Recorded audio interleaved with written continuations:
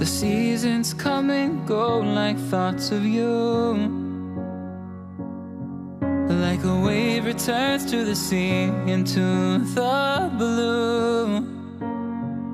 They change but in a cycle that I can't lose. Each painful but delightful to live through. You came into my life just like another season. Not for long, just a time, just like... Well, a very, very warm welcome back to the Dolden Details channel. This is a video I've been waiting so long to put out for you guys. I've got a bit of a checkered history with cars. My first car was a Mark 1 Escort. I've had some Vauxhalls, numerous Fords, but nothing like the cars you're going to see today in this video. I've teamed up with Royal Details. If anyone remembers Sean from Royal Details, spoke about him online. He sent me down some EZ products to test and review.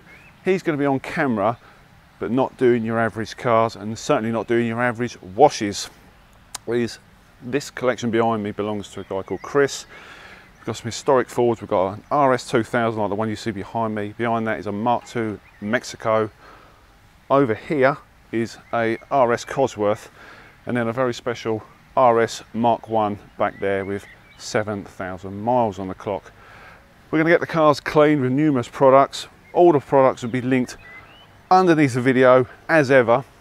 I'm going to chat to Chris, the owner, about the cars. He has got wadges of history with these cars you would not believe. The actual RS 2000 behind me is my favourite car of all time. Forget your Ferraris, forget your Lamborghinis. If I hit the jackpot, that would be the car I'd buy. It's always been my favourite car. I don't know what it is about Mark 1 Escorts. I know loads of you out there that love Escorts. You love the Mark 2s, you love the Mark 1s, but that car for me, it does it. So let's crack on the video and just indulge your passion, which is car porn. And so let's kick things off with an amazing looking car, the Ford Escort RS Cosworth. Sean's a lucky guy. This is Sean from Royal Details. He's going to be doing the Escort, and you're going to see Chez, which is Chris's son. He's going to be lending a hand today as well. So start off with the wheels as ever. These were obviously pre-rinsed down. I'm not going to concentrate too much on the stages. It's really all about the cars. This is the high definition breakthrough, the wheel shampoo. Obviously in between stages the car is rinsed repeatedly. Very, very warm day. Moving on to the pre-wash stage, Arctic meltdown. Pretty unavoidable washing these cars in the sunlight. I can tell you one thing, Sean didn't have that hoodie on for long. So I've used this Arctic meltdown before. It's a very good snow foam. It's got a nice clean rate. You'll be pleasantly surprised at what comes off this car. Sean working the snow foaming with his detail brush.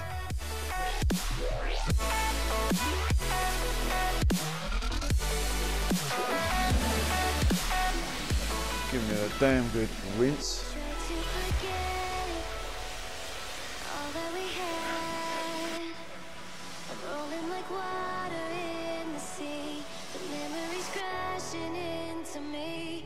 And then moving on to a 2-bucket wash.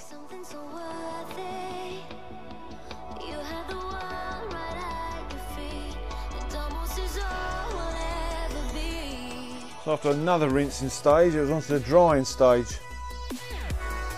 Once this was done, this car was actually moved back in the garage to be properly dried. So while Sean is drying off the Escort, let me introduce you to this. This is Chris, this is the owner of this amazing car collection. Hi guys. This Mark 1 Escort, as I said in the beginning of the video, is my favourite car in the world. Forget your Ferraris, forget your Lambos, this is the real deal. Now, there's a couple of key points that Chris wants to go about this car, a few points about the history and the age of it. Over to you, Chris, you just want to tell us a little bit about this gorgeous RS. So this car was done 16 years ago originally by CWC Restorations, and it belonged to a guy called Charlie Chisholm, who's well known within the old school Ford business. and it was a massive, massive show winner. It's a 1973, part perfect, part correct RS 2000 Mark 1.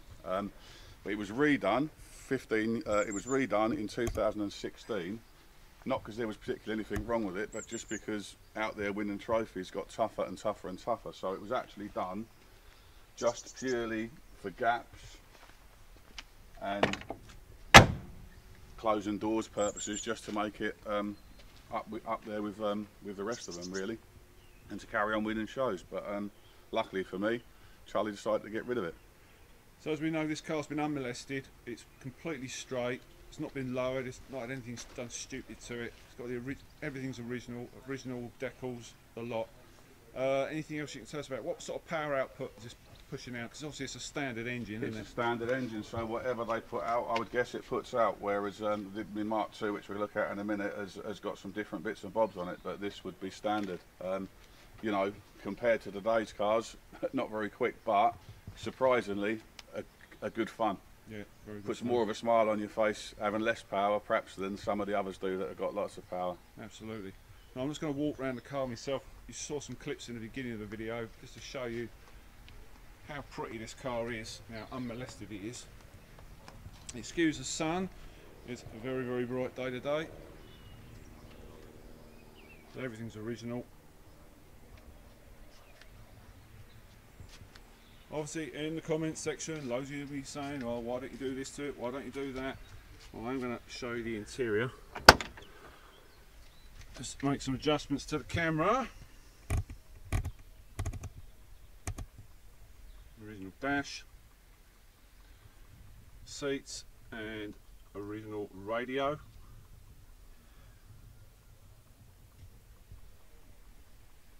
Amazing bit of kit. People will tell you different, but I know you can buy these on eBay if you're doing up an RS 2000, but these original ones, which these are rarer than hen's teeth, and that's the thing about this car. So those of you in the comment section, put your comments of what you think of this car.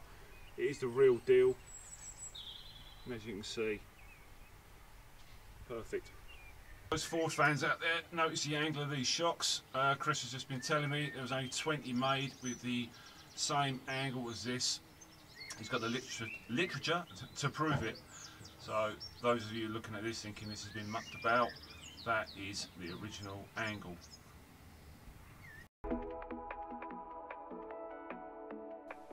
So this is all the original switch gear on the RS 2000, complete with the original radio. And look at those heat controls. Moving on to the next one, the Mark II Mexico, complete with Weber carbs.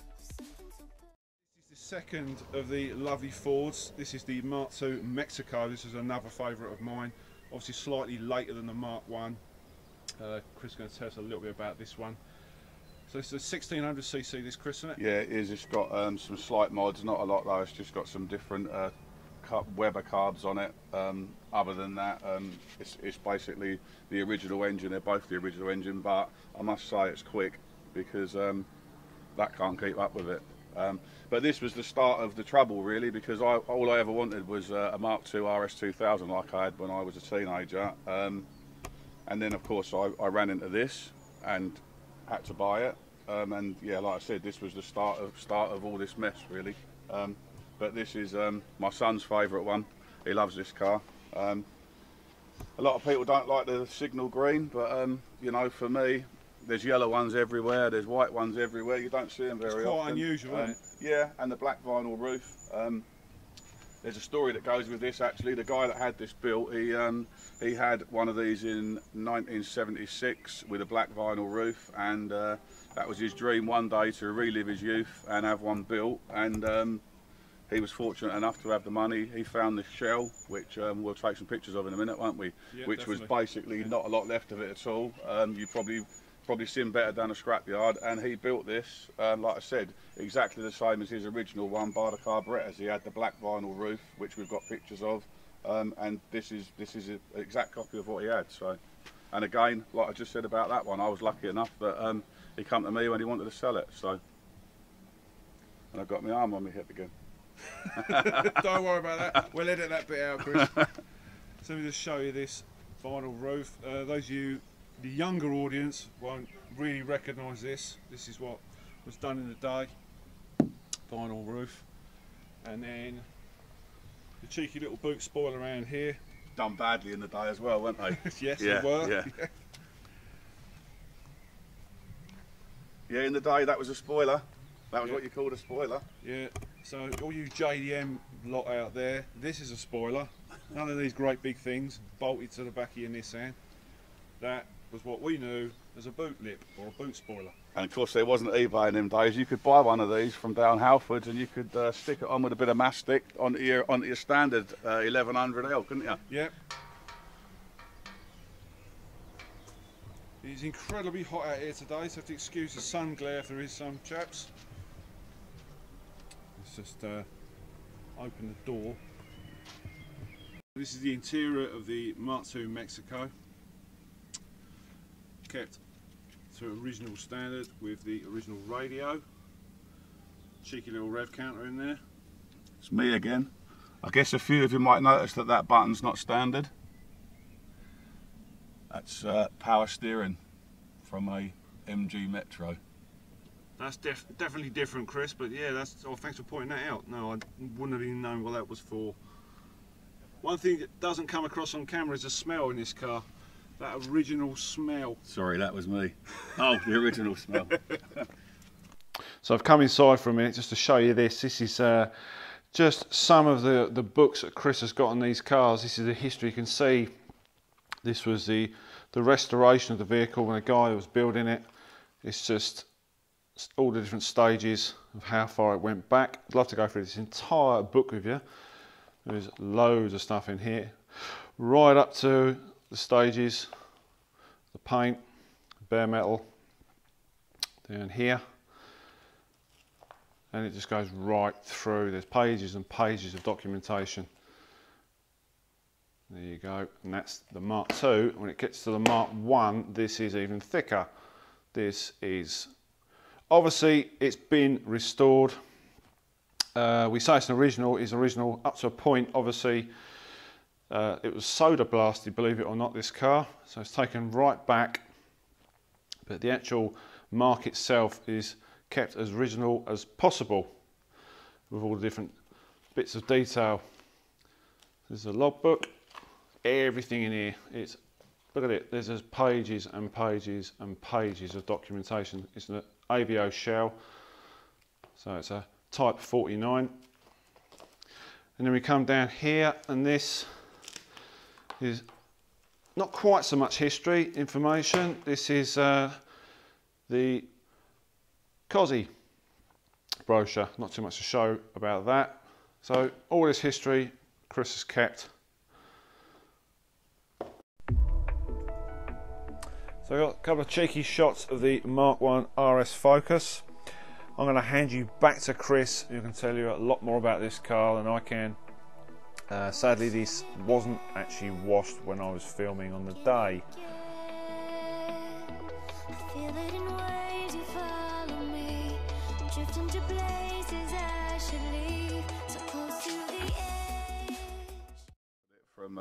From a guy I know who's got some beautiful cars, and I bought it to sell it on. Really, that's done 7,400 miles, to be honest with you, from brand new. And I knew of another one that had been refurbished underneath and cleaned up and all that, and I knew that this one had been driven allegedly in the wet and been used for those 7,400 miles. So, like I said, I did buy it to sell it on, really, and I thought I'd have a little play in it. But I don't know if you've got any shots of just it hasn't been used in the wet, and it really is. We was astounded when we saw it. It's just astounded how clean it was underneath, inside, and everything. My son's had a drive in it, and I've had a drive in it now, and unfortunately it's not for sale now. We're keeping it. I've decided that I'm going to put a few thousand miles in it in the next 10 years, and then it'll be for sale. So if anyone wants to buy it, it'll be 10 years time. So in the comments section, remember this, screenshot it, and then give Chris a call in 10 years time. You might be able to bag yourself a bargain. 7,400 miles. I'm going to take it up to about 10, I reckon. But I can't get rid of it. It's just mint. It is absolutely stunning. So I'm back in the garage with Sean, and he was busy applying a nice glaze from the EZ range. It really is a special colour. I can't tell you what we were talking about. If you're a lip reader, go ahead.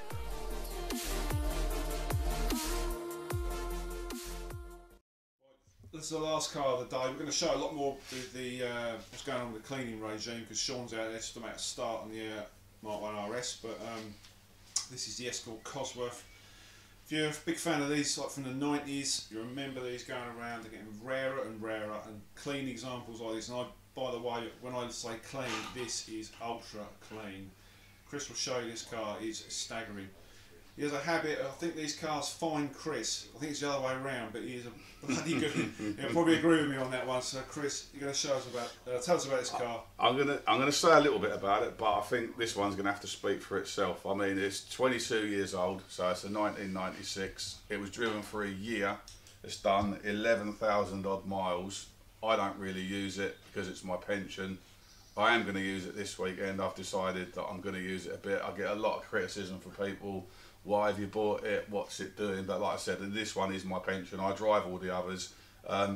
But yeah, I mean, this is standard.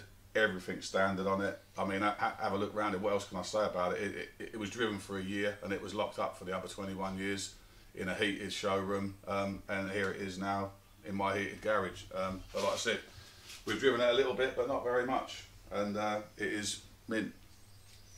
So when I say mint, if you walk around the front, now if we forget about detailing for a while, just concentrate on the paint. And if you can get this on the camera, there's no stone chips, nothing. All the plastics are all nice and clean, fresh looking. There's no stone chips on the headlights, they're not faded. So this particular Escort RS Cosworth has the Luxe package. This is the full leather. Pretty luxurious even, get your words out Paul, in here. And obviously with a very low mileage, like new. So the last thing on top of the glaze went chrome, which is the EZ spray wax. And that's the finish that was left. Pretty impressive. So I did say Sean was doing this. He got stuck into another vehicle which I didn't actually film. He was getting stuck into the van which was parked right up the back. This is Chez. This is Chris's son who gets involved with this. Nice father and son bonding time on some pretty amazing machinery. So same process really, rinse down, the EZ products being used.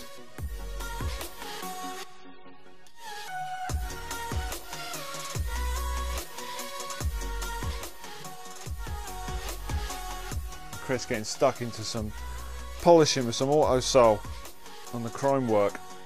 The seasons turn and change just like your mind. So those of you who might even recognise this brush, this is the Tough Shine tyre scrubbing brush. As I said right at the beginning of the video, plenty of rinsing going on.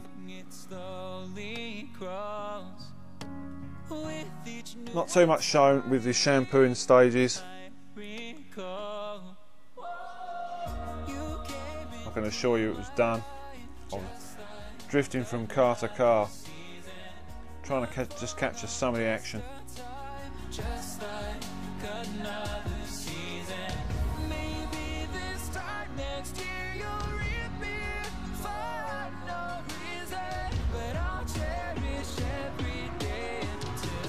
Both these cars, the Mark 1 RS 2000 and the Mexico, are kept in air chambers.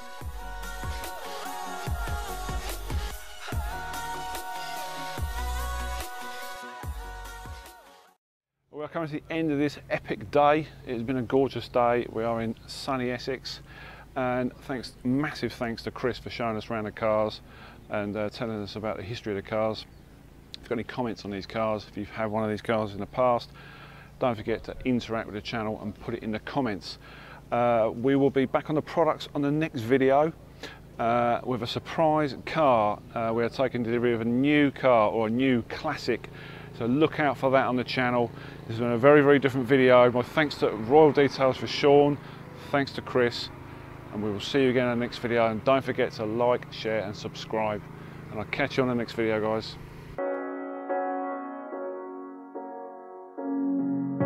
The seasons come and go like thoughts of you.